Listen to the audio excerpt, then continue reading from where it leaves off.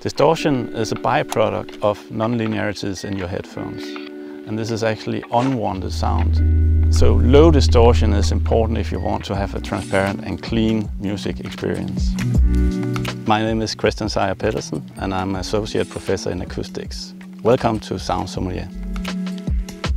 You will often find that you have more distortion when you play back at high levels and also when you try to reproduce the bass part of your music.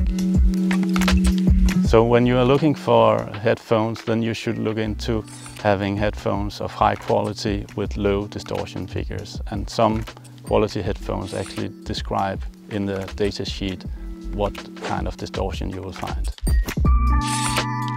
But also, it's a good idea to listen to as many headphones as possible at the playback levels you enjoy in order to find the perfect match for you.